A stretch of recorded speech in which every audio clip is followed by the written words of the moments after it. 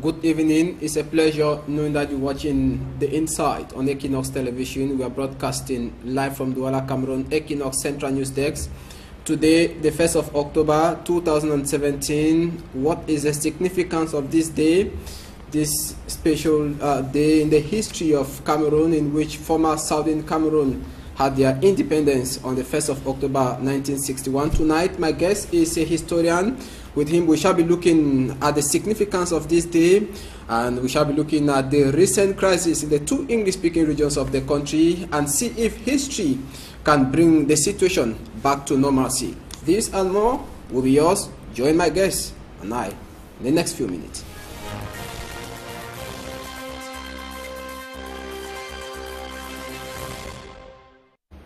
I'm welcoming a historian tonight, Gilbert Gindo. Good evening.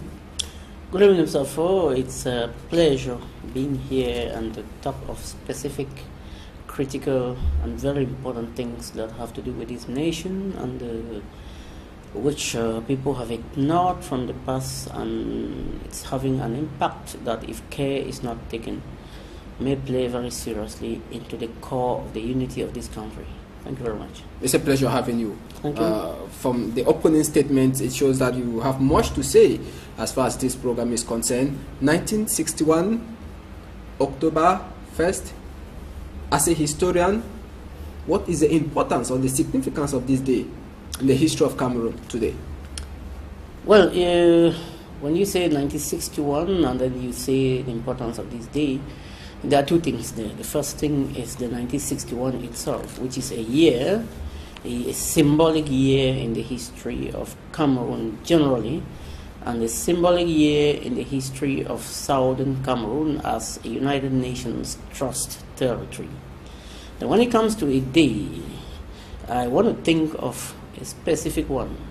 February 11th, on a Saturday, 1961, when the Southern Cameroonians all went to the polls to decide their political future by either achieving independence by joining the Republic of Cameroon, which was former French Cameroon, ascended to independence on January 1st, 1960, or to gain independence by joining the Federation of Nigeria, gained independence 1st October 1960. These are the two things that I believe you are grouping them into one. Mm-hmm.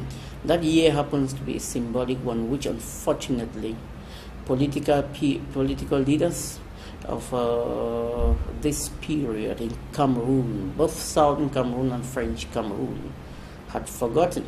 I want to use the word forgotten because there is no reason why such important dates in the history of a people, in the history of a territory, should be relegated, so much so that some other days that do not actually have an impact in the lives of a people are glorified against the days when people turn a leaf, a new page in their lives. So which one came first? Because today many persons are confused. Some are saying October 1 is the day of reunification. Well, when people say October 1 is the day of reunification, they are correct. October 1 is the day of independence, they are correct, because unfortunately, permit me use the word unfortunately, several options came up in Southern Cameroon as to what concerns their political future. The options were these: independence, cessation from Nigeria, and reunification with French Cameroon. Cessation from Nigeria and integration back as an autonomous state within the Nigerian Federation. And then the third option that came up from May 1960, that was defended by the Cameroon United Party of Paul Moyongomo Kale, PM Kale, was secession without reunification. That means an autonomous and independent Southern Cameroon. But that one was not taken into consideration. I will tell you why. It was not taken into consideration because the three options went to the United Nations plebiscite conference of 1960, and to be very clear on that, the United Nations would have adopted the third option, which by that May 1960 was very popular. In fact, more popular in Southern Cameroon than any other one that had been from 1964. But for the fact that the British who were the mandatory power in southern Cameroon, did not want to allow a territory that's independent and, according to them, economically not sufficient, not enough to stand by its own, and will come back to ask for economic aid now, had to connive with the United Nations to wipe out the third option, which was most popular in the territory at that time. In fact, when PM Kale came up with the KUP, which is wanted southern Cameroon to be on its own, political parties were created immediately to that effect to give it support. I cite them: the CIP, the Cameroon Independent Party of Chief Jesco Manga William from Victoria, and then we have the CCP, the Cameroon Commoners Party of Chief Nienti from Mamfe, that were created immediately to give him support. What about the One Cameroon? Well, One Cameroon is a surrogate party of the UPC that was created after Ndele's government banned the UPC in southern Cameroon after the 1957 July elections. So that party, as we know, it had always stand for unilateral reunification without any conditions. So UPC philosophy had always been that Cameroon should be one, a bundle. UPC has never seen why Cameroon should have British Cameroon, French Cameroon, or UPC has never danced to the tune of European arbitrary division of Cameroon. That's the stance of UPC, and I glorify them for that. Then when we come back to the year 1961 and the events that preceded, like we are talking the UN Congress, in the UN Plebiscite Conference in 1960, they realized that Britain, particularly, Britain bears this blame more even than the United Nations, because Britain, a veto power in the United Nations, Britain, a leading power in the United Nations, stood a better position to decide, and the other powers were confirmed into it. So Foncha had in his head, Ndele had in his head, whether to achieve independence for southern Cameroon while joining Nigeria, as Ndele advocated, as an autonomous state within Nigeria. That was Abubakar Tafawa Balewa was asked in the United Nations, and he stated that if southern Cameroon gains independence by joining the Federation of Nigeria, they are going to constitute a state like the others and be treated as a state like the others, be governed as a state like the others. They will vote their personalities, they will vote their representatives like the others. When Aijo was asked the same question in the plenary of the General Assembly of the United Nations, he said, this is part of Cameroon, which if they vote to reunify it with the Republic of Cameroon, they are going to create a federation of equal status with the Republic of Cameroon. I repeat, with equal status with the Republic of Cameroon. Sometimes it puzzles why things had to turn the way they had been from when that reunification started. So Aijo gave his words that the two Cameroons, when they will join, they are going to be equal status, despite the numerical advantage of the former East Cameroon. No, we do not. Numerical advantage here has nothing to do with this. It has no role to play here. Reason being that whether southern Cameroon was as far less than the Republic of Cameroon in population, the most important thing here is that it was a territory. It was a territory. Not all countries in the world have the same population. We should acknowledge this. This issue of Francophone majority and Anglophone minority has no role to play in what we have at hand in this country now. The issue is that southern Cameroon was a people, a territory, a United Nations Trust territory, just like French Cameroon, transformed in 1946 to be from a League of Nations Mandate B territory to a United Nations Trust territory. That is this. And we take it that way. When we want to go into the polemics of considering the population here, that is the reason why Cameroon is what it is today. Because some people feel that as they are more in number, they should suppress. But that's not what Article 1668 of the United Nations previewed. Okay. No. Now, also, when Aijo gave the assurance to the United Nations that the two countries will be the same, despite their coming together, we saw the Constitutional Conference in Fumban in 1961. He matched words with actions.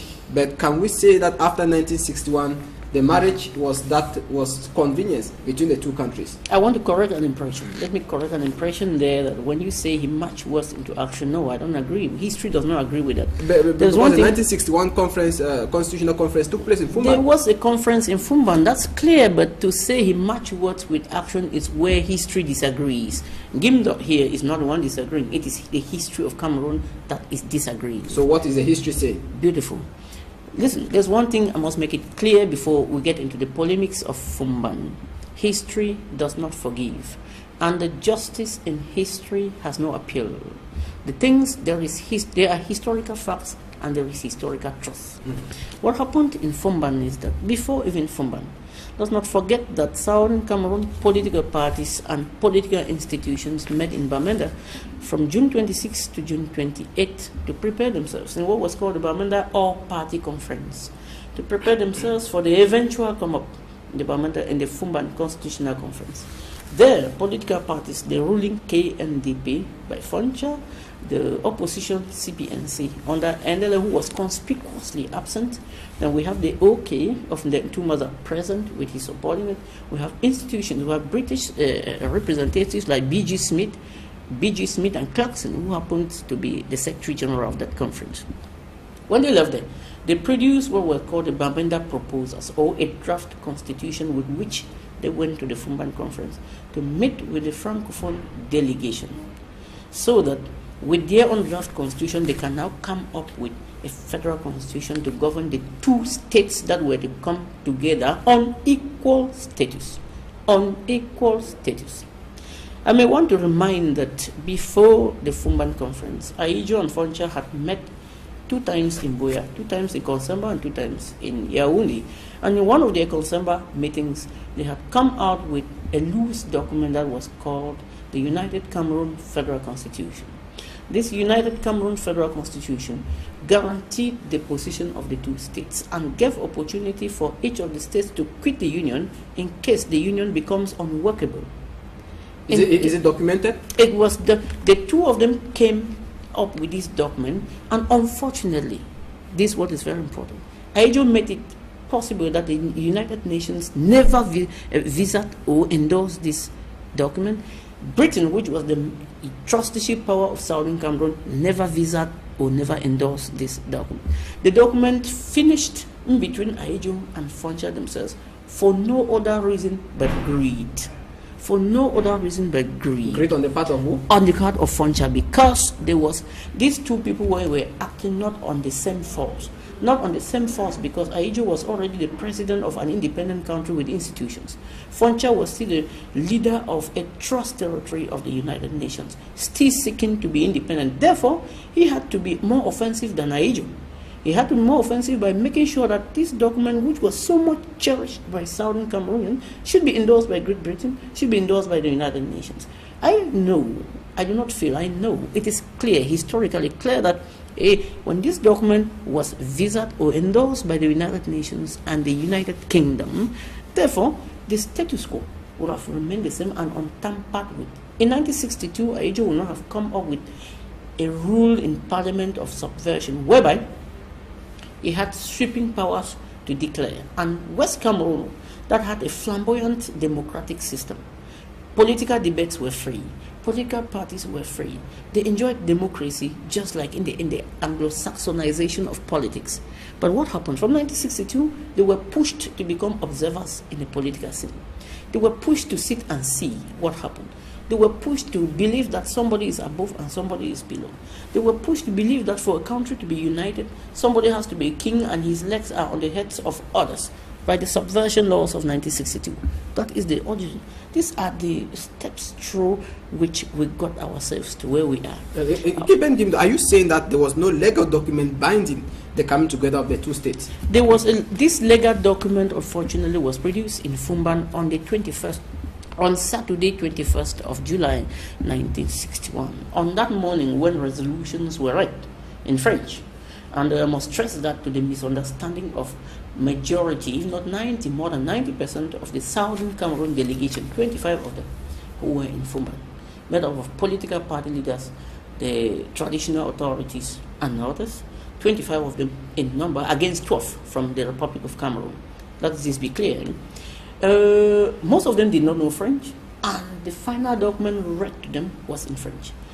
On the opening day, in the morning of Monday 17, when Aidjo gave his opening speech, Foncha gave his opening speech, the two of them sounded on the same philosophy. How nice is it to meet with our brothers again? We are going to experiment our union by creating a federal union, which is a federal state. Endele had this to say, I quote him, "What we are about to do today concerns the future of a people, and the haste with which we are getting into may not lead us to a satisfactory future. Care has to be taken." This is what Endele declared there. That means that what? Endele was seeing far more than the two people who claimed to be the leaders of both parties. Because Foncha was hastily, with some sort of enthusiasm, which was imagined as from a personality of his status quo at that moment, when he was representing a territory, a people, representing them to build a future without limit, and hastily getting into such agreements, hastily getting into such arrangements was doubtful. Aidjo, on his own part, was showing a lot of doubts in what he was treating, and who carefully kept the conference suspended with a lot of animation, in 2011, I watched Madame Jimulu Njoya Alice, who in 2011 was already in her 77th year. When she spoke, I had the impression that what I have read is correct, because she said that she was one of the hostesses carefully hired by Aidjo to sleep with Foncha, to keep Foncha comfortable. She was one, and she showed pictures of how she kept Foncha comfortable. These are things that Cameroonians should know. These are things that we should be aware of, and things that should help us know that the leaders, those who represented us in one time in our history, did not take full responsibility. You cannot imagine that a constitutional conference of that level will hold in Fumban, and then after opening speeches on the 20th, on the 17th, Monday 17th, July 1961, the conference continues in animation until resolutions are read in the morning of Saturday 21st, or Friday 21st, I beg your pardon, of Friday 27th, to the embarrassment of all those who participated, even on the side of the Republic of Cameroon. So Aidjo double-cross Foncha? He did not only double-cross, but he made sure that he dominated on them. And what was read on that particular Friday 21st was Aidjo's will. In fact, it was simply an adapted constitution of the Republic of Cameroon to accommodate Southern Cameroon, to their wish or not.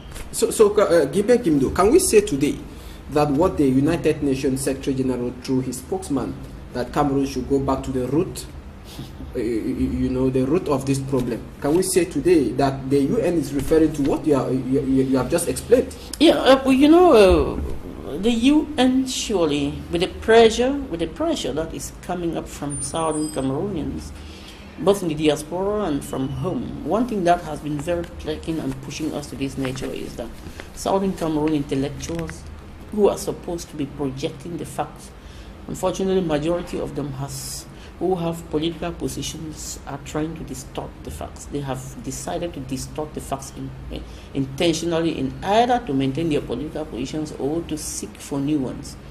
But I am happy that the United Nations made certain things clear. Return to the roots. That statement was very important. So it's pregnant with meaning? Yes, that statement is pregnant with meaning. Pregnant with meaning knows that it means that the United Nations is already clear on the fact that these people have something. Their history is full of wounds.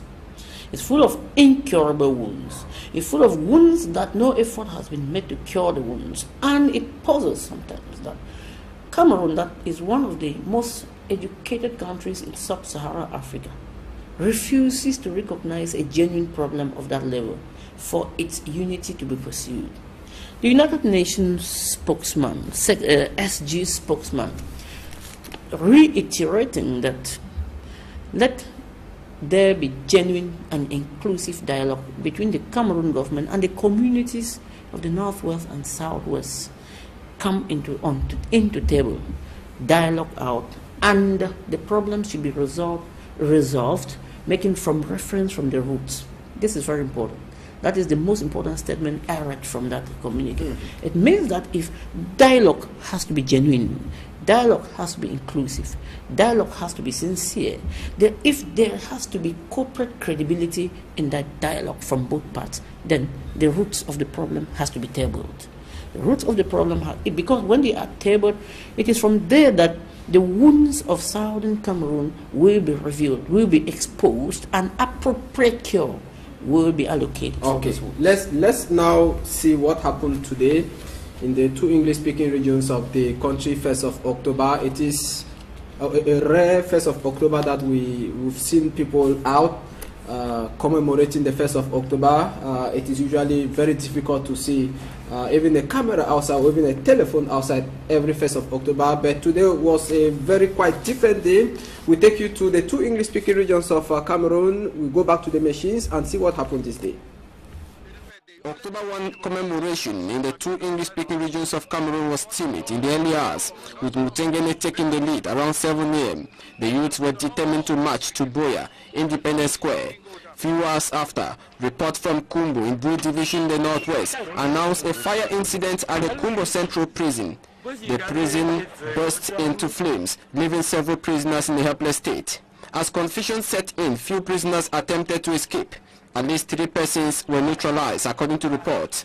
Locals say the fire ignited from several tear gas used to disperse the population. Another version says it was a criminal act. As the Kumbo Central Prison was visited by fire, the march past to commemorate October 1 gathered steam. We are heading to the first palace of Nu. We are heading to the first palace of Nu. We are going back to give him the authority that was seized today. Our Independence Day, which was given to us. The people of Bamenda started converging on major spots to march to the first palace in Mankong. 2 persons were shot. They were rushed to the St. Mary Hospital. The two regions after midday woke up from bed, defying administrative orders and marching on major streets to celebrate freedom. Finally, the Lord has done it. Finally. Guti, celebration is liberation. The youth of Guti. Finally, the Lord has done it. Those in Bonadikumbu, Folimbe, Tole, Mutengene, Moyoka walked to Boya for the event.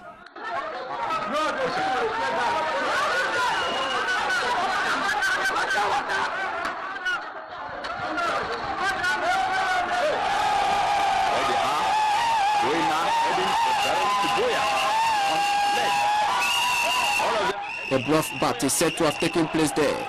In Great Sokwa Boya, where several persons are reported to have been shot, as army used live bullets, invaded homes, and carried out massive arrests. In Fiango Kumba, in Meme Division of the southwest region of Cameroon, gunshots were heard. Arrests was at the center of attraction.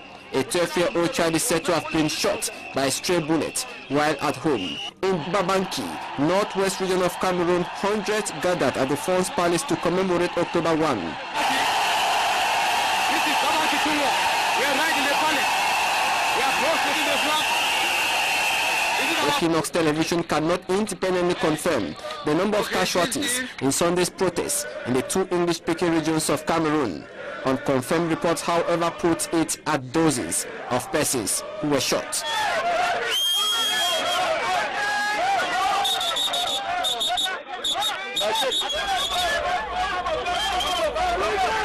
A general atmosphere of what happened. Now Mimimefo takes us to Tombel subdivision in the southwest region of Cameroon to show us what happened. It should be noted that a Lego department in Tombel is said to have been set ablaze after protesters were dispersed with tear gas. Mimi? Sunday morning on October 1 in Tombel, Kupe Maninkuba Division, some residents remained indoors as prescribed by administrative authorities in the southwest region. Some were in church, praying for peace and unity in the country, while the street was at the same time inundated by youths who came out for protests. With the main route blocked and guarded by gendarmerie officials, the protesters succeeded to force their way into the village square.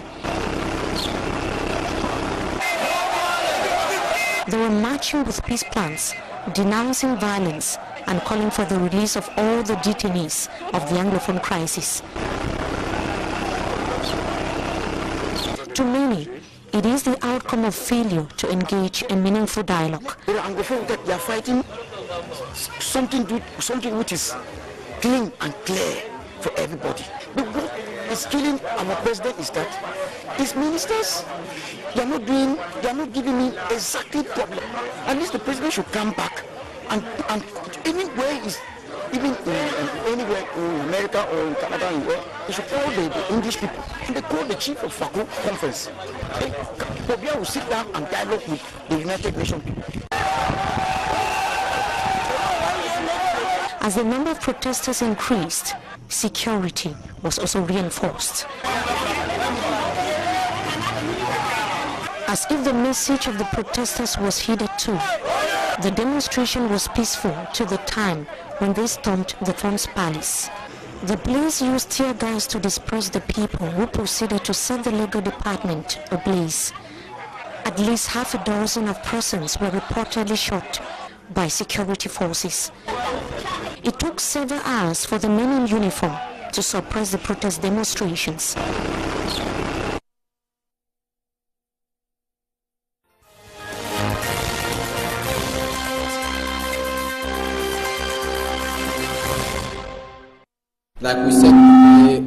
Like we said in the report, we cannot independently confirm the number of persons who were shot, as well as the number of persons who died in today's protest across the two English-speaking regions of the country. Equinox Television is still on the ground with reporters to give you details on that. Now, before we meet the Minister for Communication, who will be giving the stance of the government as far as the Anglophone crisis is concerned, Gilbert Gimdo, you watched the two reports there. Did you expect that the people would defy administrative orders to stay at home? Well, the steam and the enthusiasm with which people came out on the 22nd of September made today no doubt to any Cameroonian. In fact, it was supposed to be a message. We can't doubt the fact that on the 22nd people defied administrative orders, which I personally do not see that violence should be taken as a measure to solve a problem. Violence and brutality are weapons of the weak. I repeat, violence and brutality are weapons of the weak. We do not have to use violence in everything. But I am so appreciative of the initiative, of the measures and the comportment of sound Cameroonians, or of Anglophone Cameroonians. I will say this because today people are now moving on the streets that je ne suis pas francophone, je ne suis pas anglophone. It sounds funny to the ears to hear to any reasonable Cameroonian, because we have always been Anglophones and Francophone Cameroonians. The simple truth we should adopt is that let us glorify our diversity and build the foundation of our diversity on social justice. And some playing around, some kind of child's play around there. I wonder what is doing that. As to what concerns the reactions or the manifestations of today, the only thing I will condemn there is the violence that some people who might have not understood the message that this part of the country wants to show. It was a message that we have told you we are feeling bad. We have told you we are feeling bad. Times without number, severally. You are not ready to hear. How then are you our leaders?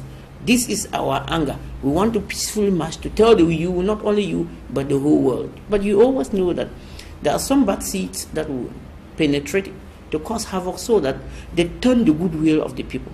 They turn the genuine, embittered nature of the people into something not longer desirable. That is where the problem is. But as to the manifestations, it is something that has always been waited for, since. The authorities of this nation were waiting for that. That is why today you see the CPDM marching in Douala. I was so embarrassed to see that within days a declaration is written, and the minister of a country sends a copy of the intended match of the CPDM to the governor of a region. He copies him. That means he is informing him. The governor, who is supposed to give an accord, who is supposed to accredit such movement, is informed. I begin to question what kind of governments these sub-Saharan African countries have, honestly, because I don't see a situation where the administrator of a region is informed that there will be a march in you. And that same, meanwhile, maybe because it's coming from the Minister of Justice. That is, it has no base here in a country that claims to be that of law and that of democracy, like Cameroon. It makes no sense, Mr. Ford. Let's be realistic here. What kind of Minister of Justice are we talking about? Minister of, I'm happy you say Minister of Justice. Where is the justice? He is the first person who is supposed to be legally correct in the way things are done. But listen to the way, just look at the way he does it. He copies the governor that the CPDM intends to march in the littoral region. Tomorrow we risk having problems from the SDF because I read a communique written by Honorable Michel Nietzsche, who is planning and who is threatening that if that march succeeds, then the SDF is organizing one in the days ahead.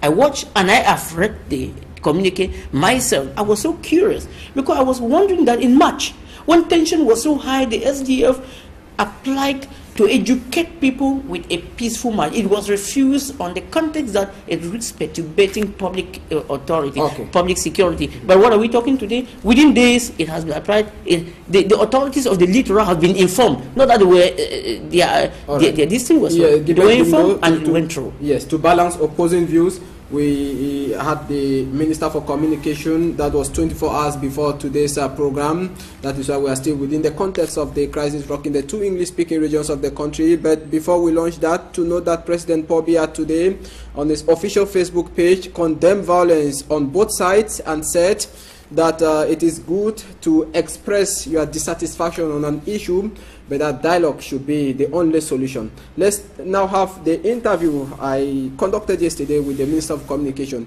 Issa Chiruma Bakari.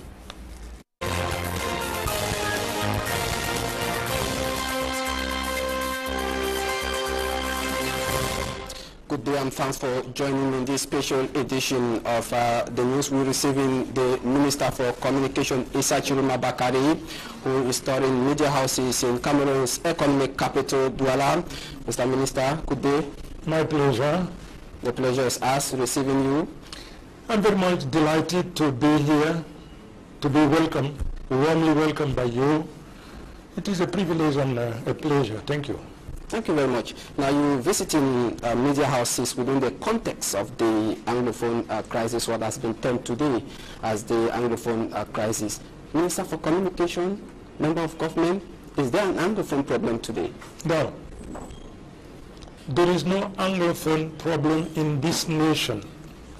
Please, you have a handful of people to blackmail, to take hostage the two regions and consequently the 10 regions in our nation. There is no Anglophone problem as such. Each region has its own problem. There is no doubt about it.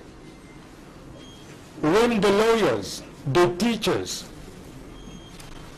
raised the problems that they were confronted with and for which solution have not been found, they were received, they were welcomed. The head of state gave the instruction to all of those who in one way or other were in charge of the area to receive them, listen, focus the mind on the problem raised by them and to find the right solution.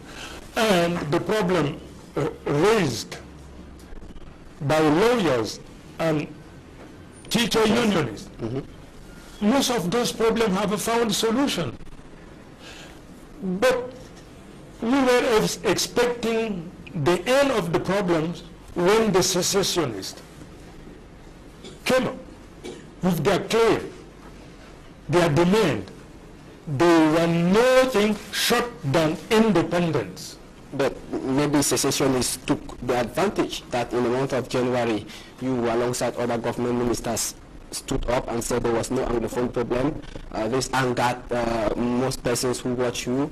Today, can we say that the continuous process of the strike action in schools, they are not yet effective?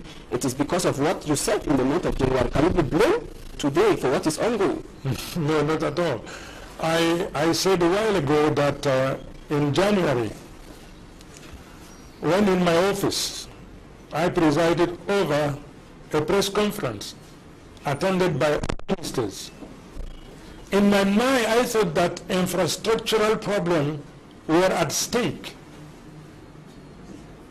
We say that the problem of road, building hospital, school, so forth and so on, are common problem all over the nation. But before January, you had bad lawyers who had stood up to talk about the translation of the Ohada law. Can you allow me to continue, please? And in the month of November, teachers had sent a communique 1 month, even before November 21. You are aware of that? We have to be very much disciplined in this dialogue. We are all disciplined.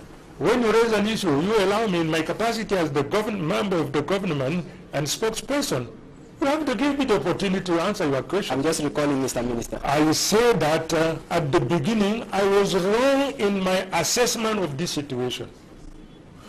When the problem of translation in both languages, any document coming from any administration, and this being not the case, I say, yes, they are right. If Anglophone problems should be identified by those problems, there is no doubt, there is no problem. If there is problem and those problems have to be addressed and they have to be settled. And this is what the government is doing. But today the strike continues, which means the efforts put by the government are not enough? No. You are analyzing, assessing the situation through a misleading prism, angle. No, we have been on the ground, Mr. Minister. Let me have not been effective. I'm talking based on statistics. Let me continue. I said that you are wrong in your assessment of this situation. Let me tell you the reason why.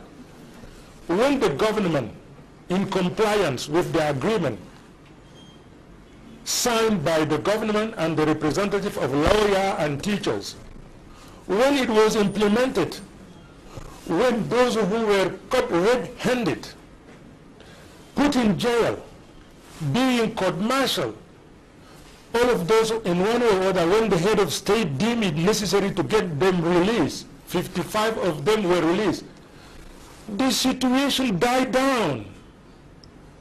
The school had resumed. Not effective. Please, the school has resumed. Economic activity has resumed.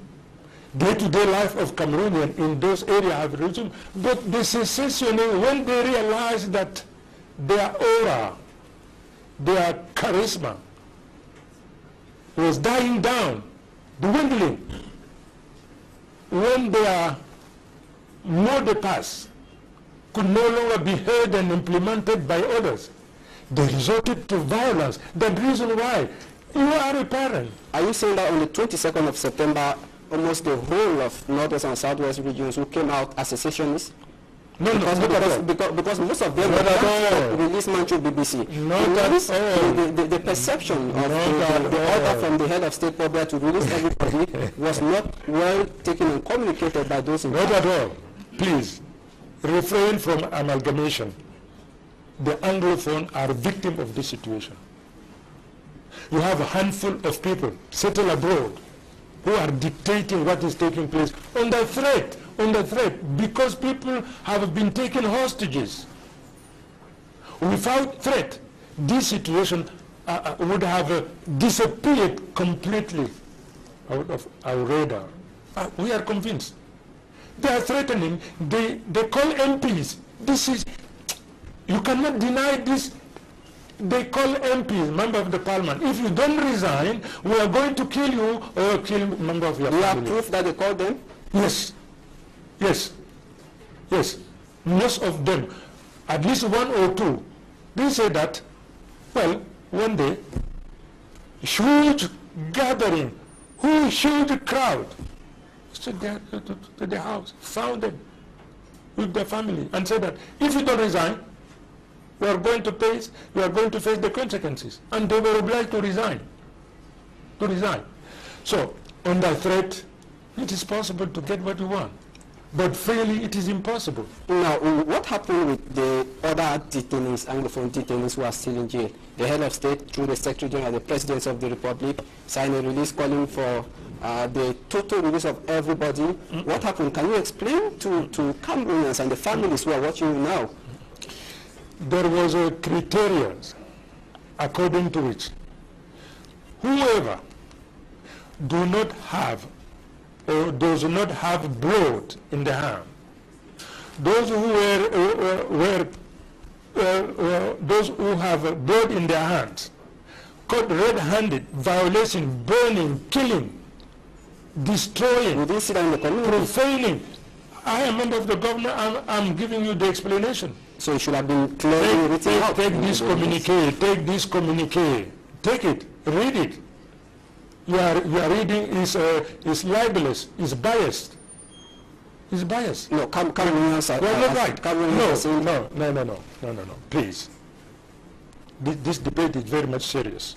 It's a serious debate, Mr. Yes, Minister. we are talking so about the life of people. Because people want their detained brothers and sisters to be out. You see, you have some of them who are being tried. They are being court-martialed. The separation of power between executive and legislative, executive and judiciary, this separation does not allow the head of state to interfere when matters are already enrolled, when matters are being prosecuted, when matters are being court-martialed. When it is ended, the head of state is vested with power to amnesty. No matter what your crime, the head of state is empowered by our constitution to free, to liberate, no matter how tough, no matter how bad now the crime you have committed. Yes. The head of state has the power to liberate you, yes, if he deems it necessary to do it. Now, all of those who today are in jail, for sure, because they are being prosecuted, they are being court-martialed. Wait until it is over, and we are going to see what the head of state is going to do. I'm not authorized to tell you this is what is taking place. I'm here to enlighten you. I'm here to let you know that our brothers and sisters in the two regions are the victim. They are victims. They became the scapegoat by the secessionists. The 8 other regions in the nation are in solidarity, give full and unshakable and unwavering support to our brothers and sisters of the two regions. Let us never amalgamate. What the secessionists want is to say that no Anglophone, this is not Anglophone problem. This is, today we have a problem with secessionists, handful of people, and they are going to be defeated. The United Nations Secretary General, through the spokesman, signed a release calling on the government and the two communities to look into the root cause of this problem. To you today, what do you consider as the root cause of this problem? Are we going back to 1961? The problem, you see, the head of state and all of us here as a citizen, we are a repository of a legacy handed over to us by the founding father of this nation. We have to be very vigilant, very mindful, not to profane the legacy handed over to us by the founding father. In the process, as we are moving forward, in case there is a problem, no problem, it is possible always to look at it. What is wrong? How to handle? How to address it? So today you can still look at the form of the state? The form of after the failure of the decentralization process since in 1996? Yes. No. Please don't ask the nation to jump into the unknown without a security net. The Cameroonian, they know what they want. where they are going to, despite the fact that it is far from being perfect. I agree with you. What the government is doing is far from being perfect. But we say that day in, day out, those problems are going to be settled. They are going to find the right solution. I have no doubt whatsoever. But I keep always saying the same thing: avoid amalgamation. The second aspect I would like to mention, all of us here, we are custodians of our common willingness to live together. Please, please, be the custodian, be the guardian of our common willingness to live together, the protection of our common, the physical integrity of our nation. Okay, as Communication Minister, are you aware that Barrister Akeremuna wrote to the United Nations talking of a genocide in the making? He cited some journalists at Vision Cat who have been using hate speeches to talk of how they should arrest Anglophones. Are you aware of the situation? It is wrong. It is wrong. On behalf of the government, I strongly condemn whoever speak in such a way, whoever. It is wrong. This is whoever. If ever it has taken place, we have to condemn it. We have to denounce it. We have to reject it. You agree with me? Same message is circulating in the internet. You have to drive out of our region all francophone. All francophones should be taken away. We must reject it. I can see it in the internet. And the message is the one of the secessionists. We have to condemn and we have to blame them for that. And if a Cameroonian speaks in such a way, he is condemnable. We reject it in the government. We denounce it. It has to be made clear. Okay. Any special message before we go? To the public, the Anglophones who are watching you, tomorrow, will they make hay while the sun shines? We are a great nation. We are a marvelous nation. We are a marvelous people.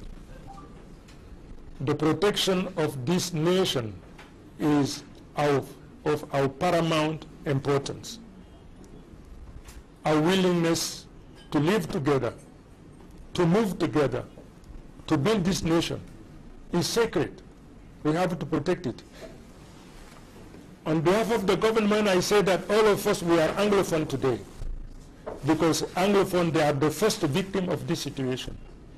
Burning school, killing people, profaning our symbols, burning flag. It is wrong. We must never ever accept it. We have to condemn it. We have to fight it. But we must remain united. Cameroon is one of the privileged nations on earth for having the two official languages, French and English. We have to protect and promote it. As far as our brothers and sisters Anglophone are concerned, I would like to mention what I have already noticed, which is taking place. The next generation, the generation of my kids, for sure my grandkids, there will be more English-speaking people than French English-speaking people. Tomorrow there will be no longer a language or culture problem. So please, please, don't allow irresponsible people to call for secession through threat. It is wrong. As a journalist, you have the responsibility. You have to protect this nation. This is our responsibility. The reason why I came here. Thank you for giving me this opportunity. Thank you. And whenever need be, I am always ready to come and discuss with you. This crisis is moving to an end because the government has already taken all measures. Secession will never take place, and you agree with me, violence should stop. I agree, and you agree with me, and dialogue must continue. Dialogue must be the only framework, the only possibility that all problems, no matter how complex and tough they are, the only possibility to address them is through dialogue. And the military should stop shooting. The military has never shot in any. How can you say this? Many people have been reported dead. We have confirmed. on September 22 in the northwest, in Kumbo and in Manfi. Before we leave, Mr. Minister. Please. The situation is already very complex. Don't put oil on the fire in order to increase the complexity of this problem. To deal with it, it is not easy. But if you stand in this way, you will make it more complex than it is today. We are a great and big nation. Let us remain united today, tomorrow, and forever and ever.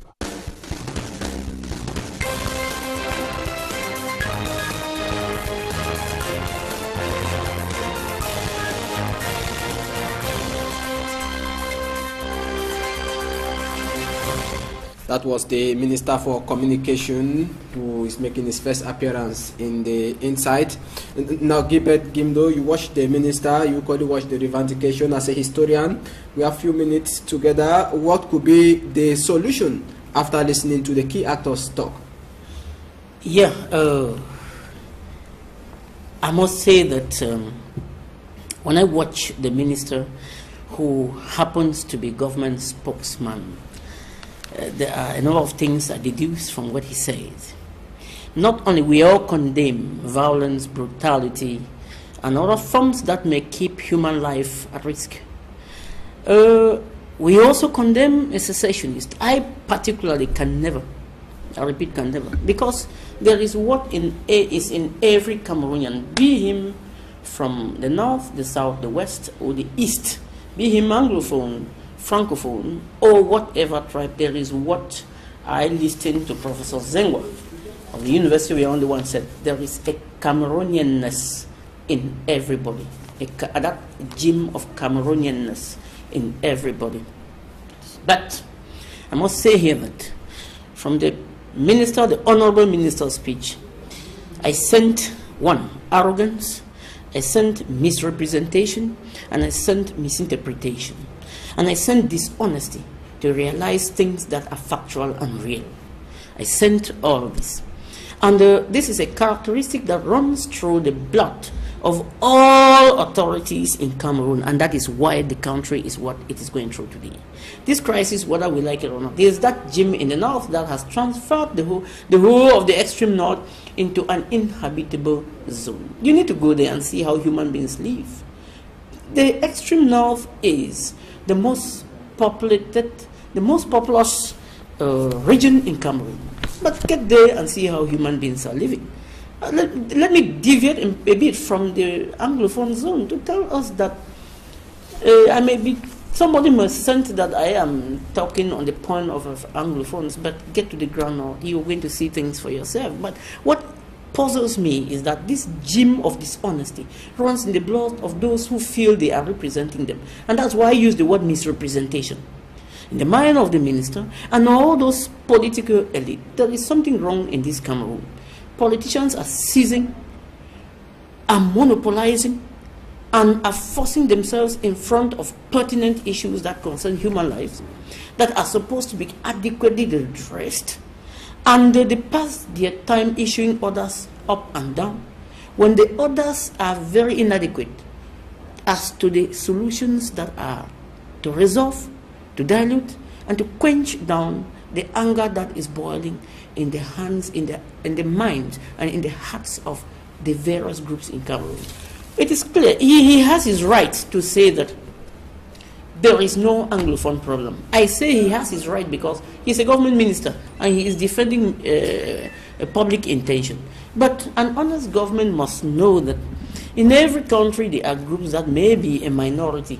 I must tell you that in Canada, the region of Quebec in Canada is a lone Francophone region in Canada. There is a movement that is there that is called the sovereignty movement. They are allowed to go right up to elections. In 1995, for example, they were given a referendum and they were defeated by just by 0.5%. If not, Canada would have been two countries today. They were given the right to express their. Look at the case of Catalonia in Spain. Look at the case of Monaco in France. Look at the situation that divided Southern Sudan. The situation of Southern Sudan led to hundreds of thousands of deaths simply because we are in sub-Saharan Africa, where human life is nothing to any So what person. is the situation? What is the solution now? We have just 1 minute. The solution now is what, as of now, there is a crisis of confidence. A crisis of confidence because nobody in Cameroon within the spheres of this triangle has that credibility to sit in for it. We need a third person. A third party has to come in, bring the side of the government, because we cannot say Francophone Cameroon. It is not a crisis between a Francophone and Anglophone. No. It is a crisis from Anglophone culture. I regret to say, you permit me say it in seconds, that the minister is wrong. Let me say this. There is nobody who is more Cameroonian than the other. The minister is wrong to say that in the years ahead, there will be more Anglophones. That is where he is capital wrong, because the Anglophone and Francophone is a matter of culture. It's not a matter of language. It's not because he speaks English that makes him Francophone, that makes him Anglophone. Anglophones is somebody who has his roots from former West Cameroon, and that makes him Anglophone. So we need a third party. Besides, we need that there shouldn't be any complex of superiority or inferiority. We do not need a dialogue where some people will need as superiors and some people as inferior. So the discussion should be a round table like this bilateral, one, and everybody must be frank. Like what Ayapola Bine says. And most importantly, nothing should be considered a taboo in that table, because all Cameroonians have the right to voice, as so long as they are contributing to the well-being of this country that belongs to all of us. All right. Thank you very much, Gilbert Gimdo. You are a historian. That is why we invited you today on this historical date on the Inside. I'm grateful to be here, and it was my pleasure to actually bring out what I feel bubbles in me concerning the impending problems in our country, which I feel contributing at any level when called up to the glory of this nation. Thank you. It was equally a pleasure being with you this day's edition of the program, The Insight on Equinox Television. If you did enjoy the program, take our rendezvous there for next week Sunday, 6:30 p.m. on Equinox Television. We go beyond borders. Good.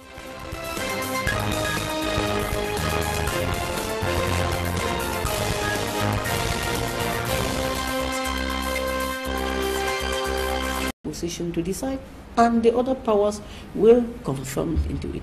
So Foncha had in his head, Ndele had in his head, whether to achieve independence for Southern Cameroon while joining Nigeria, as Ndele advocated, as an autonomous state within Nigeria. That was Abubakar Tafawa Balewa was asked in the United Nations, and he stated that if Southern Cameroon gains independence by joining the Federation of Nigeria, they are going to constitute a state like the others and be treated as a state like the others, be governed as a state like the others. They will vote their personalities, they will vote their representatives like the others. When Aijo was asked the same question in the plenary of the General Assembly of the United Nations, he said, this is part of Cameroon, which if they vote to reunify it with the Republic of Cameroon, they are going to create a federation of equal status with the Republic of Cameroon. I repeat, with equal status with the Republic of Cameroon. Sometimes it puzzles why things had to turn the way they had been from when that reunification started. So Aijo gave his words that the two Cameroons, when they will join, they are going to be equal status, despite the numerical advantage of the former East Cameroon. No, we do not. Numerical advantage here has nothing to do with this. It has no role to play here. Reason being that whether Southern Cameroon was as far less than the Republic of Cameroon in population, the most important thing here is that it was a territory. It was a territory. Not all countries in the world have the same population. We should acknowledge this. This issue of Francophone majority and Anglophone minority has no role to play in what we have at hand in this country now. The issue is that Southern Cameroon was a people, a territory, a United Nations Trust territory, just like French Cameroon, transformed in 1946 to be from a League of Nations Mandate B territory to a United Nations Trust territory. That is this. And we take it that way. When we want to go into the polemics of considering the population here, that is the reason why Cameroon is what it is today. Because some people feel that As they are more in number, they should suppress. But that's not what Article 1668 of the United Nations previewed. Okay. No. Now, also, when Ahijo gave the assurance to the United Nations that the two countries will be the same, despite their coming together, we saw the Constitutional Conference in Fumban in 1961. He matched words with actions. But can we say that after 1961, the marriage was convenience between the two countries? I want to correct an impression. Let me correct an impression there that when you say he matched words into action, no, I don't agree. History does not agree with that. But the 1961 conference, Constitutional Conference took place in Fumban. There was a conference in Fumban, that's clear, but to say he matched words with action is where history disagrees. Gimdot here is not the one disagreeing. It is the history of Cameroon that is disagreeing. So what is the history saying? Beautiful.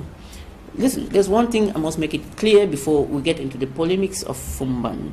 History does not forgive, and the justice in history has no appeal. The things, there are historical facts and there is historical truth. What happened in Fumban is that before even Fumban, let's not forget that Southern Cameroon political parties and political institutions met in Bamenda from June 26 to June 28 to prepare themselves in what was called the Bamenda All-Party Conference, to prepare themselves for the eventual come-up in the Bamenda and the Fumban Constitutional Conference. There, political parties, the ruling KNDP by Foncha, the opposition CPNC under Endele, who was conspicuously absent. Then we have the OK of the Ntumazah present with his subordinate. We have institutions, we have British representatives like B.G. Smith and Clarkson, who happened to be the Secretary General of that conference. When they left there, they produced what were called the Bamenda Proposals, or a draft constitution with which they went to the Fumban conference to meet with the Francophone delegation, so that with their own draft constitution, they can now come up with a federal constitution to govern the two states that were to come together on equal status. On equal status. I may want to remind that before the Fumban conference, Ahijo and Foncha had met 2 times in Buea, 2 times in Consemba and 2 times in Yaoundé. And in one of their Consemba meetings, they had come out with a loose document that was called the United Cameroon Federal Constitution. This United Cameroon Federal Constitution guaranteed the position of the 2 states and gave opportunity for each of the states to quit the union in case the union becomes unworkable. Is it documented? It was the 2 of them came up with this document, and unfortunately, this is what is very important. Ahijo made it possible that the United Nations never visit or endorse this document. Britain, which was the trusteeship power of Southern Cameroon, never visit or never endorse this document. The document finished in between Ahijo and Foncha themselves for no other reason but greed. For no other reason but greed. Greed on the part of who? On the part of Foncha, because there was these 2 people were acting not on the same force. Not on the same force because Ahijo was already the president of an independent country with institutions. Foncha was still the leader of a trust territory of the United Nations, still seeking to be independent. Therefore, he had to be more offensive than Ahijo. He had to be more offensive by making sure that this document, which was so much cherished by Southern Cameroonians, should be endorsed by Great Britain, should be endorsed by the United Nations. I know, I do not feel, I know, it is clear, historically clear that when this document was visited or endorsed by the United Nations and the United Kingdom, therefore, the status quo would have remained the same and untampered with. In 1962, Ahijo would not have come up with a rule in Parliament of subversion, whereby he had sweeping powers to declare. And West Cameroon, that had a flamboyant democratic system, political debates were free. Political parties were free. They enjoyed democracy just like in the Anglo-Saxonization of politics. But what happened? From 1962, they were pushed to become observers in the political scene. They were pushed to sit and see what happened. They were pushed to believe that somebody is above and somebody is below. They were pushed to believe that for a country to be united, somebody has to be a king and his legs are on the heads of others by the subversion laws of 1962. That is the origin. These are the steps.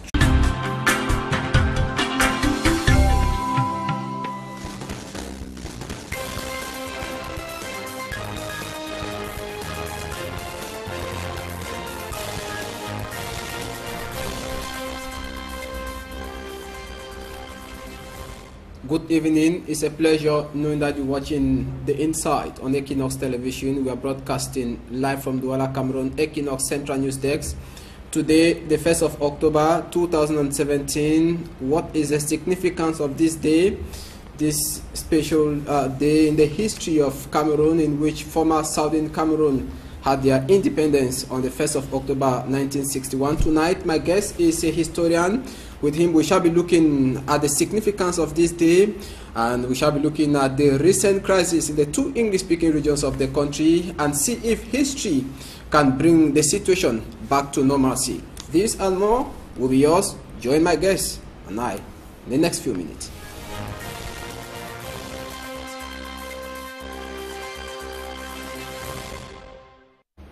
I'm welcoming a historian tonight, Gilbert Gindo. Good evening. Good evening, Safo. It's a pleasure being here and to talk of specific, critical, and very important things that have to do with this nation and which people have ignored from the past, and it's having an impact that, if care is not taken, may play very seriously into the core of the unity of this country.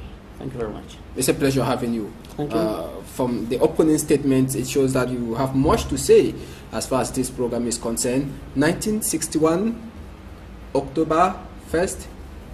As a historian, what is the importance or the significance of this day in the history of Cameroon today? Well, when you say 1961 and then you say the importance of this day, there are two things there. The first thing is the 1961 itself, which is a year, a symbolic year in the history of Cameroon generally, and a symbolic year in the history of Southern Cameroon as a United Nations Trust territory.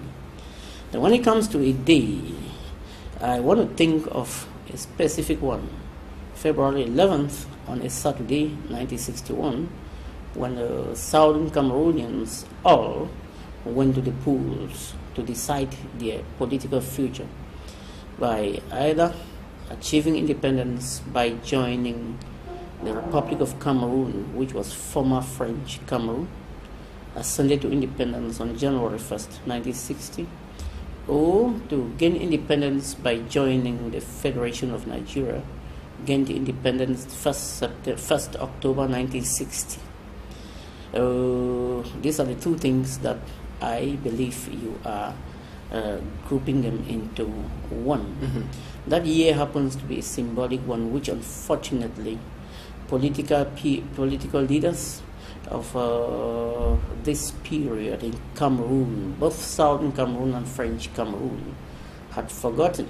I want to use the word forgotten because there is no reason why such important dates in the history of a people, in the history of a territory, should be relegated, so much so that some other days that do not actually have an impact in the lives of a people are glorified against the days when people turn a leaf, a new page in their lives. So which one came first?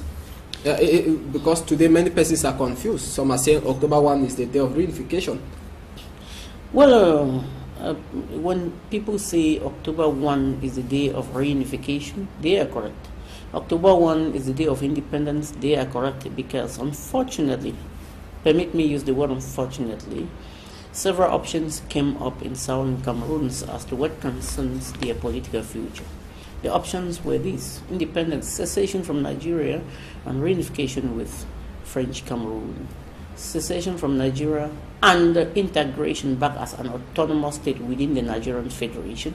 And then the third option that came up from May 1960, that was defended by the Cameroon United Party of Paul Moyongomo Kale, PM Kale, was secession without reunification. That means an autonomous and independent Southern Cameroon. But that one was not taken into consideration. I will tell you why. It was not taken into consideration because the three options went to the United Nations plebiscite conference of 1960, and to be very clear on that, the United Nations would have adopted the third option, which by that May 1960 was very popular. In fact, more popular in Southern Cameroon than any other one that had been from 1964. But for the fact that the British who were the mandatory power in southern Cameroon, did not want to allow a territory that's independent and, according to them, economically not sufficient, not enough to stand by its own, and will come back to ask for economic aid now, had to connive with the United Nations to wipe out the third option, which was most popular in the territory at that time. In fact, when PM Kale came up with the KUP, which wanted Southern Cameroon to be on its own, political parties were created immediately to that effect to give it support. I cite them: the CIP, the Cameroon Independent Party of Chief Jesco Manga William from Victoria, and then we have the CCP, the Cameroon Commoners Party of Chief Nienti from Mamfe, that were created immediately to give him support. What about the One Cameroon? Well, One Cameroon is a surrogate party of the UPC that was created after Ndele's government banned the UPC in southern Cameroon after the 1957 July elections. So that party, as we know, it had always stand for unilateral reunification without any conditions. So UPC philosophy had always been that Cameroon should be one, a bundle. UPC has never seen why Cameroon should have British Cameroon, French Cameroon, or UPC has never danced to the tune of European arbitrary division of Cameroon. That's the stance of UPC, and I glorify them for that.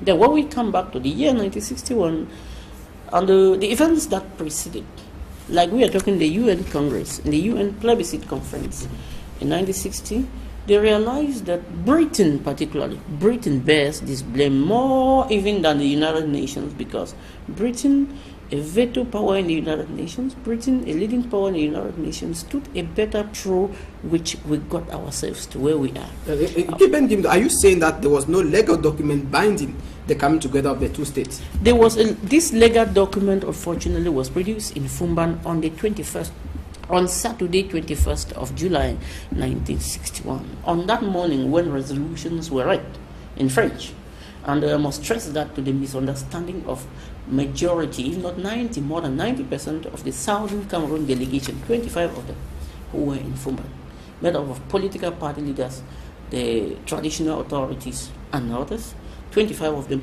in number, against 12 from the Republic of Cameroon. Let this be clear. Most of them did not know French, and the final document read to them was in French.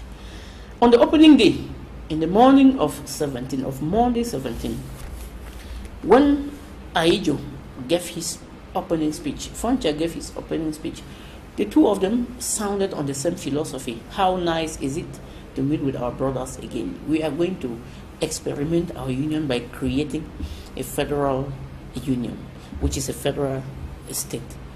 Ndele had this to say, I quote him: "What we are about to do today concerns the future of a people, and the haste with which we are getting into may not lead us to a satisfactory future. Care has to be taken." This is what Ndele declared there.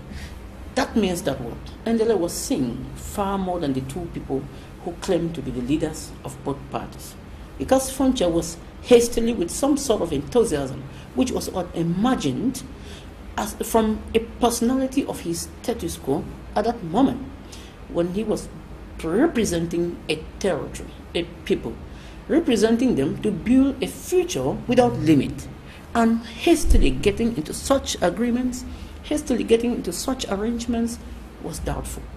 Aijo, on his own part, was showing a lot of doubts in what he was treating, and who carefully kept the conference suspended with a lot of animation, with in 2011, I watched Madame Jimulu Njoya Alice, who in 2011 was already in her 77th year. When she spoke, I had the impression that what I have read is correct, because she said that she was one of the hostesses carefully hired by Aijo to sleep with Foncha, to keep Foncha comfortable. She was one, and she showed pictures of how she kept Foncha comfortable. These are things that Cameroonians should know. These are things that we should be aware of, and things that should help us know that the leaders, those who represented us in one time in our history, did not take full responsibility. You cannot imagine that a constitutional conference of that level will hold in Fumban, and then after opening speeches, On the 20th, on the 17th, Monday 17th, July 1961, the conference continues in animation until resolutions are read in the morning of Saturday 21st, or Friday 21st, I beg your pardon, of Friday 27th, to the embarrassment of all those who participated, even on the side of the Republic of Cameroon. So Aidjo double-cross Foncha? He did not only double-cross, but he made sure that he dominated on them. And what was read on that particular Friday 21st was Aidjo's will. In fact, it was simply an adapted constitution of the Republic of Cameroon to accommodate Southern Cameroon, to their wish or not. So Gibe Kimdo, can we say today that what the United Nations Secretary General through his spokesman, that Cameroon should go back to the root, the root of this problem? Can we say today that the UN is referring to what you have just explained? Yeah, the UN surely, with the pressure that is coming up from Southern Cameroonians, both in the diaspora and from home, one thing that has been very plaguing and pushing us to this nature is that Southern Cameroon intellectuals who are supposed to be projecting the facts, unfortunately, majority of them who have political positions are trying to distort the facts. They have decided to distort the facts intentionally, in either to maintain their political positions or to seek for new ones. But I am happy that the United Nations made certain things clear. Return to the roots. That statement was very important. So it's pregnant with meaning? Yes, that statement is pregnant with meaning. Pregnant with meaning knows that it means that the United Nations is already clear on the fact that these people have something. Their history is full of wounds. It's full of incurable wounds. It's full of wounds that no effort has been made to cure the wounds. And it poses sometimes that Cameroon, that is one of the most educated countries in sub-Saharan Africa, refuses to recognize a genuine problem of that level for its unity to be pursued. The United Nations spokesman, SG spokesman, reiterating that let there be genuine and inclusive dialogue between the Cameroon government and the communities of the Northwest and Southwest, come into table, dialogue out, and the problem should be resolved, making from reference from the roots. This is very important. That is the most important statement I read from that communique. It means that if dialogue has to be genuine, dialogue has to be inclusive, dialogue has to be sincere, if there has to be corporate credibility in that dialogue from both parts, then the roots of the problem has to be tabled. The roots of the problem, because when they are tabled, it is from there that the wounds of Southern Cameroon will be revealed, will be exposed, and appropriate cure will be allocated. Okay, let's now see what happened today in the two English-speaking regions of the country. 1st of October. It is a rare 1st of October that we've seen people out commemorating the 1st of October. It is usually very difficult to see even a camera outside or even a telephone outside every 1st of October, but today was a very quite different day. We take you to the two English-speaking regions of Cameroon. We go back to the machines and see what happened this day. October 1 commemoration in the two English-speaking regions of Cameroon was timid in the early hours, with Mutengene taking the lead around 7 a.m. The youths were determined to march to Boya, Independence Square. Few hours after, report from Kumbo in Blue Division in the Northwest announced a fire incident at the Kumbo Central Prison. The prison burst into flames, leaving several prisoners in a helpless state. As confusion set in, few prisoners attempted to escape. At least 3 persons were neutralized, according to reports. Locals say the fire ignited from several tear gas used to disperse the population. Another version says it was a criminal act. As the Kumbo Central Prison was visited by fire, the march past to commemorate October 1 gathered steam. We are heading to the first palace of New. We are heading to the first palace of New.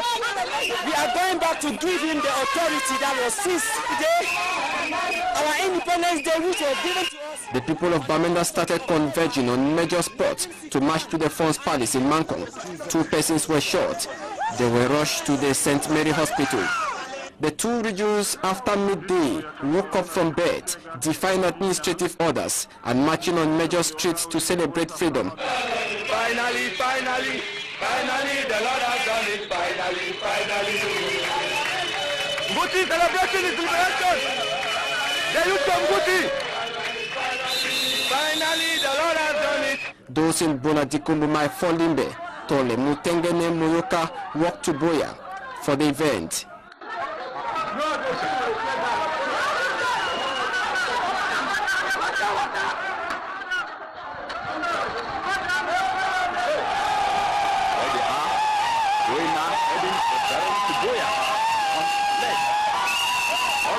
A bluff bat is said to have taken place there. In Great Sokwa Boya, where several persons are reported to have been shot as army used live bullets, invaded homes and carried out massive arrests. In Fiango Kumba, in Meme division of the southwest region of Cameroon, gunshots were heard. Arrests was at the center of attraction. A 12-year-old child is said to have been shot by a stray bullet while at home. In Babanki, northwest region of Cameroon, hundreds gathered at the Fons Palace to commemorate October 1. This is Babanki Tungo. We are right in the palace. We are close to the flag. Equinox television cannot independently confirm the number of casualties in Sunday's protests in the two English-speaking regions of Cameroon. Unconfirmed reports, however, put it at dozens of persons who were shot.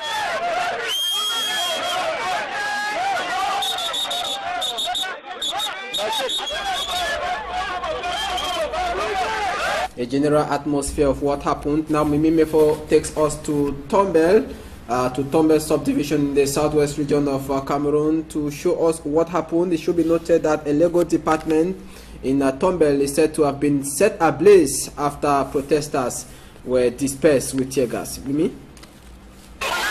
Sunday morning on October 1 in Tombel, Kupe Maninkuba division, some residents remained indoors as prescribed by administrative authorities in the southwest region. Some were in church, praying for peace and unity in the country, while the street was at the same time inundated by youths who came out for protests. With the main road blocked and guarded by gendarmerie officials, the protesters succeeded to force their way into the village square. They were marching with peace plans, denouncing violence and calling for the release of all the detainees of the Anglophone crisis. To many, it is the outcome of failure to engage in meaningful dialogue. The Anglophone that they are fighting something which is clean and clear for everybody. But what is killing our president is that his ministers, they are not giving me exactly problem. At least the president should come back and anywhere is, even anywhere in America or in Canada, they should call the English people and they call the chief of FACO conference. Pobia will sit down and dialogue with the United Nations people. As the number of protesters increased, security was also reinforced. As if the message of the protesters was heeded too, the demonstration was peaceful to the time when they stormed the Fons Palace. The police used tear gas to disperse the people who proceeded to set the legal department ablaze. At least half a dozen of persons were reportedly shot by security forces. It took several hours for the men in uniform to suppress the protest demonstrations.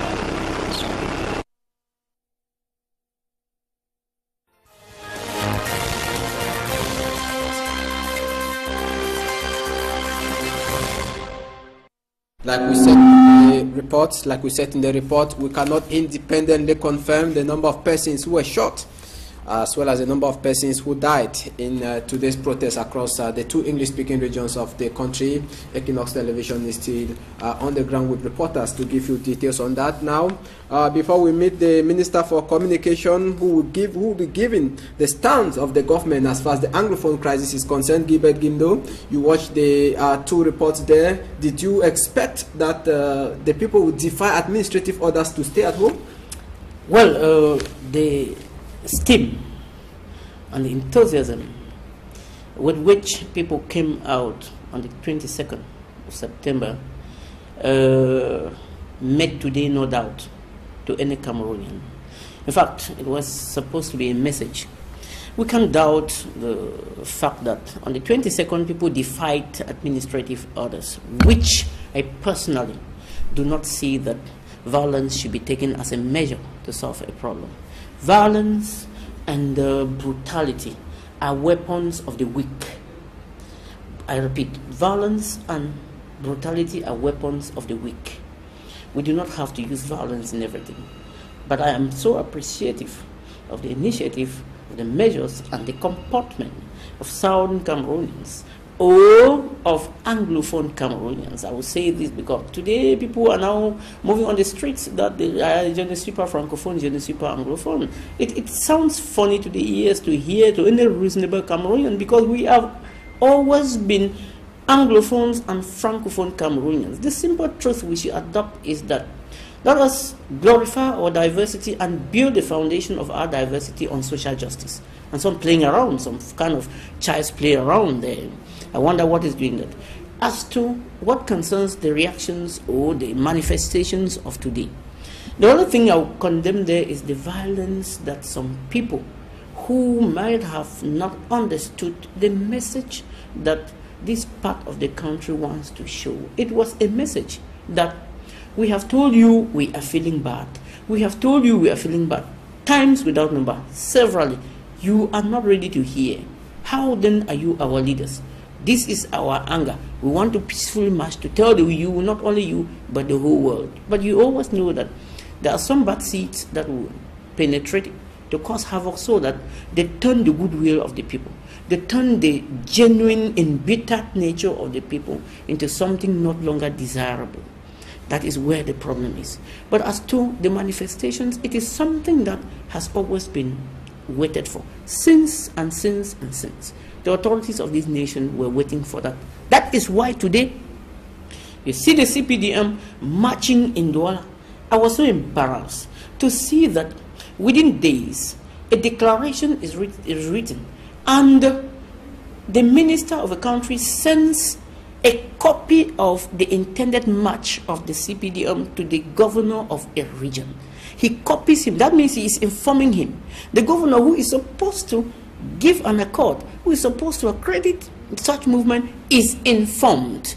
I begin to question what kind of governments these sub-Saharan African countries have, honestly, because I don't see a situation where the administrator of a region is informed that there will be a march in you. And that same, meanwhile, maybe because it's coming from the Minister of Justice. That is, it has no base here in a country that claims to be that of law and that of democracy like Cameroon. It makes no sense, Mr. Ford. Let's be realistic here. What kind of Minister of Justice are we talking about? Minister of, I'm happy you say Minister of Justice. Where is the justice? He is the first person who is supposed to be legally correct in the way things are done. But listen to the way, just look at the way he does it. He copies the governor that the CPDM intends to march in the littoral region. Tomorrow we risk having problem from the SDF because I read a communique written by Honorable Michel Nietzsche, who is planning and who is threatening that if that march succeeds, then the SDF is organizing one in the days ahead. I watched and I have read the communique myself. I was so curious because I was wondering that in March, when tension was so high, the SDF applied to educate people with a peaceful march. It was refused on the context that it risks perturbating public authority, public security. But what are we talking today? Within days, it has been applied. The authorities of the littoral have been informed. Not that they were, this thing was, they were informed and it went through. Yes, to balance opposing views, we had the Minister for Communication. That was 24 hours before today's program. That is why we are still within the context of the crisis rocking the two English-speaking regions of the country. But before we launch that, to note that President Paul Biya today on his official Facebook page condemned violence on both sides and said that it is good to express your dissatisfaction on an issue, but that dialogue should be the only solution. Let's now have the interview I conducted yesterday with the Minister of Communication, Issa Chiruma Bakari.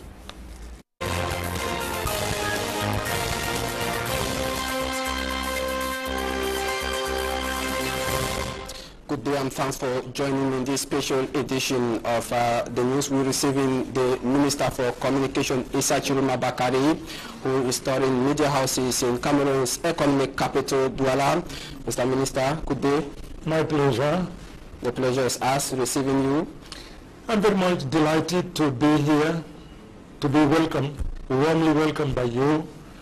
It is a privilege and a pleasure. Thank you. Thank you very much. Now, you're visiting media houses within the context of the Anglophone crisis, what has been termed today as the Anglophone crisis. Minister for Communication, member of government, is there an Anglophone problem today? No. There is no Anglophone problem in this nation. Please, you have a handful of people to blackmail, to take hostage the 2 regions and consequently the 10 regions in our nation. There is no Anglophone problem as such. Each region has its own problem. There is no doubt about it. When the lawyers, the teachers raised the problems that they were confronted with and for which solutions have not been found, they were received, they were welcomed. The head of state gave the instruction to all of those who in one way or other were in charge of the area to receive them, listen, focus the mind on the problem raised by them and to find the right solution. And the problem raised by lawyers and teacher unionists, most of those problems have found solution. But we were expecting the end of the problems when the secessionists came up with their claim, their demand. They were nothing short than independence. But maybe secessionists took the advantage that in the month of January, you, alongside other government ministers, stood up and said there was no Anglophone problem. This angered most persons who watch you. Today, can we say that the continuous process of the strike action in schools, they are not yet effective? It is because of what you said in the month of January. Can you be blamed today for what is ongoing? No, not at all. I said a while ago that in January, when in my office, I presided over a press conference attended by ministers. In my mind, I thought that infrastructural problems were at stake. We say that the problem of road, building hospital, school, so forth and so on, are common problem all over the nation. But before January, you had bad lawyers who had stood up to talk about the translation of the Ohada law in the month of October. Can you allow me to continue, please? And in the month of November, teachers had sent a communique